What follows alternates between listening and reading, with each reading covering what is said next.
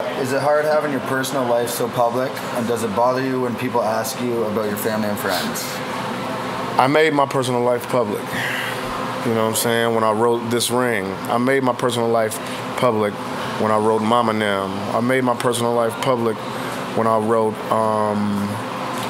when I write a lot of my songs. You know what I'm saying? What? The Ring. The Rain. When I wrote The Rain, you know what I'm saying? I make that public I make that for people to view and the people to hear. You know what I mean? So it's not hard for me at all. It's just hard to hurt loved ones when you're writing stuff like that. You know what I mean? Loved ones that might have a problem with what I said. You know, that's the hard part. But I write my life, so as it happens, I'm gonna write it. I'll try to use discretion. You know, when I wrote "I Love You But Fuck You," you know what I'm saying? It's like maybe I shouldn't have said that, and it hurt the people that I wrote it about, and I hate that. But you know, that's the hard part. You know what I mean?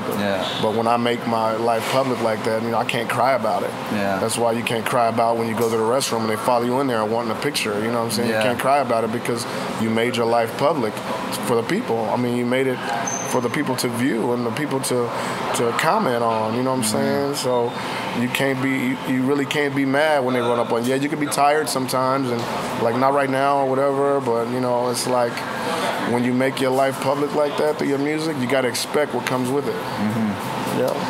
Is there any questions that you kind of dislike that if a fan asks you? Is there anything that you try to avoid?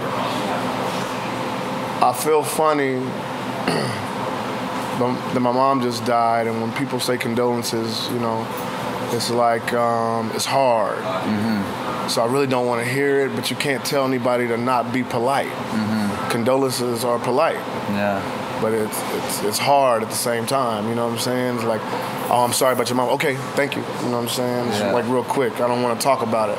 You know what I mean? Because I want to stay in a wonderful mood that the music is putting me in while I'm listening during the meet and greets, you know what I mean? Or the new thing, you know what I'm saying? What happened? Why Calhoun leave Strange Music? I don't want to talk about it. It's heartbreaking, you know what I'm saying? So I don't really want to talk about those things, you know what I'm saying? And listen to the music. It'll be in the music maybe, you know? Yeah, exactly.